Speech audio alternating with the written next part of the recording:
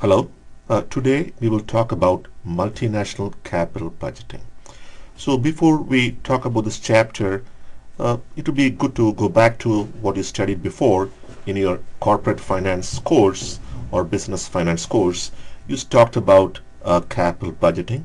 So there you studied the net present value, the internal rate of return, the payback, the discounted payback, and so on. So basically here, what we try to do is apply these concepts to a multinational firm. So when you talk about a review of domestic capital budgeting, so the main focus in that class tends to be on the net present value method.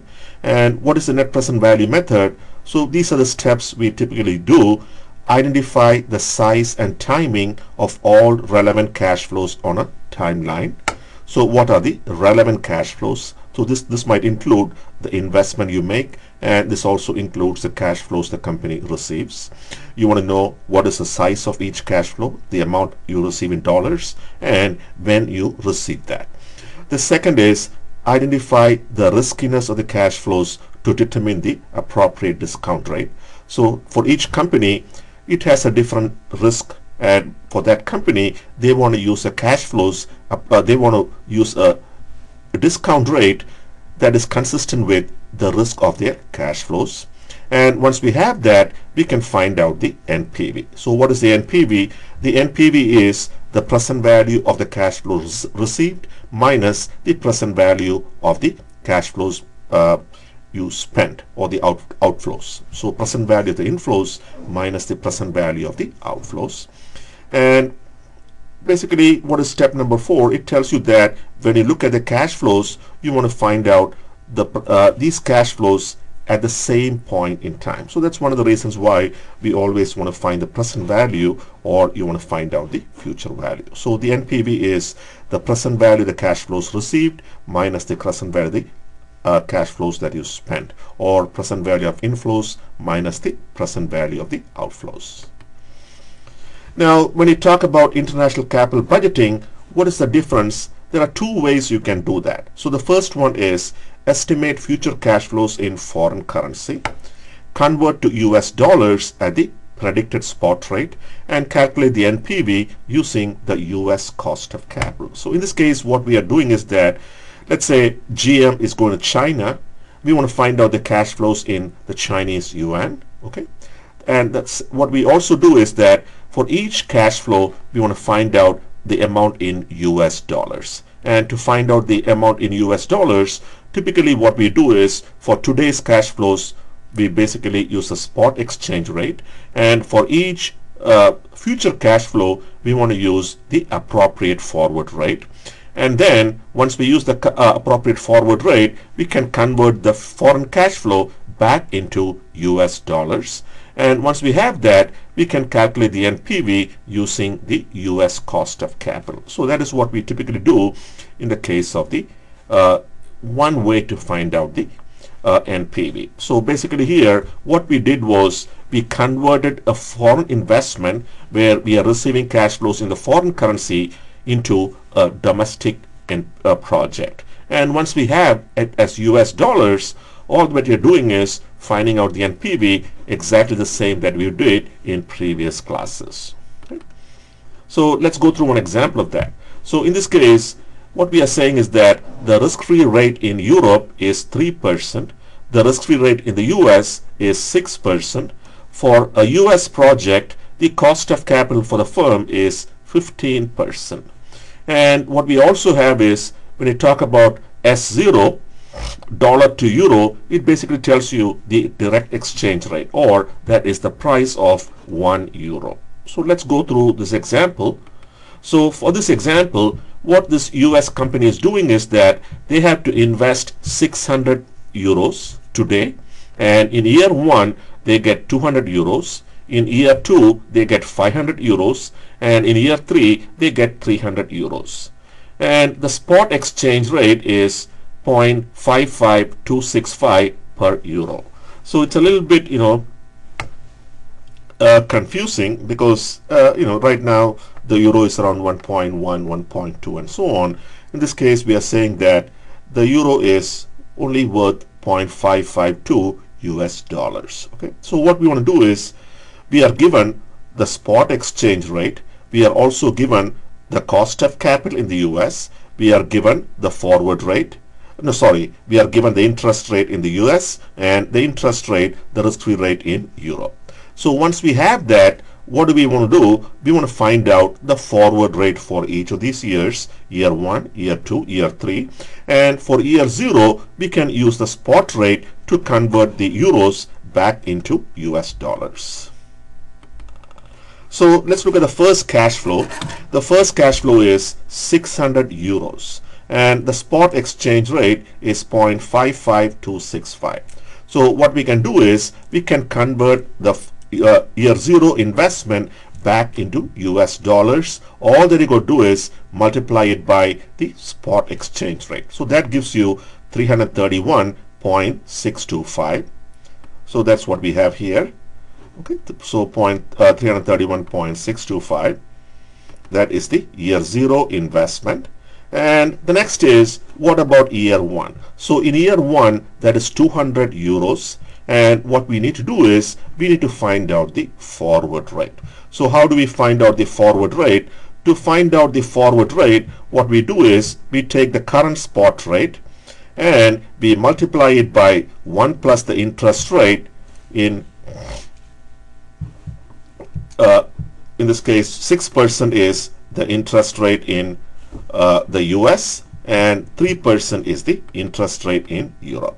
So the forward price is given by the spot price times 1 plus the interest rate in the US divided by 1 plus the interest rate in Europe, and that tells you that the forward rate or the expected spot rate in year 1 is going to be 0.5687. So what we find here is that the euro is strengthening against the US dollar. And why is it strengthening against the US dollar? The reason being that the risk-free rate in the US is higher than the risk-free rate in the foreign country. Okay. So the forward rate is 0.5687 and we can convert the year 1 cash flow of 200 euros back into US dollars, and that gives you 113.7. So 200 is in euros and the forward rate is 0.5687 and the answer you have is 113.7. Now we want to do the same thing for year 2 and for year 3. So for year 2, what we have to do here is that what is the forward rate? So the forward rate is going to be 1.06 divided by 1.03 the whole squared times the spot exchange rate. Okay. So that is going to be 0.5687 times 1.06 divided by 1.03, and I think that gives you 0.5854. Okay, so 0.5854 is the forward rate in year 2, and once we have the forward rate in year 2,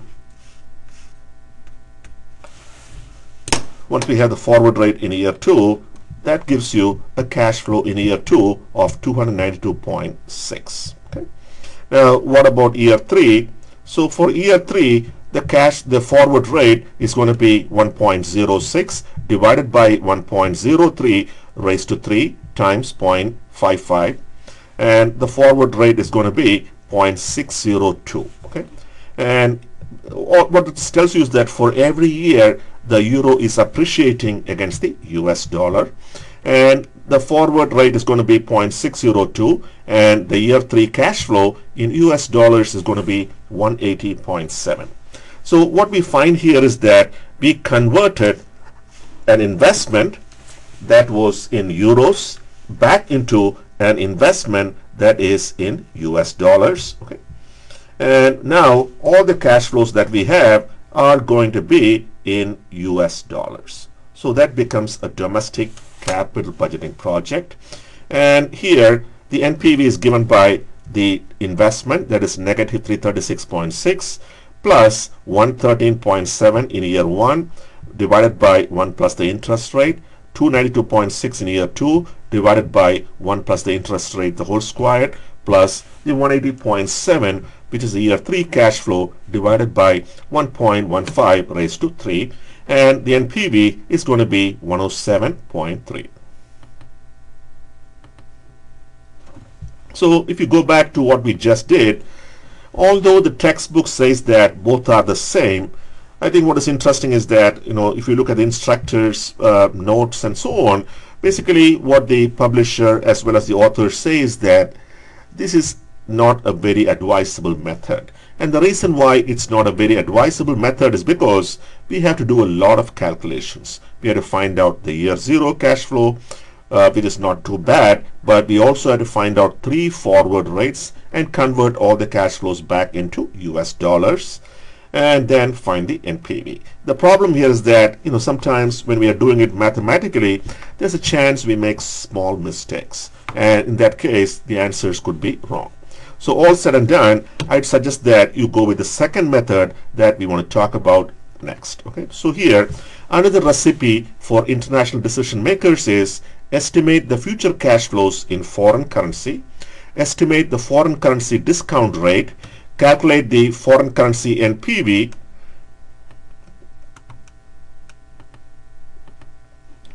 using the foreign cost of capital, translate the foreign currency NPV into dollars using the spot exchange rate.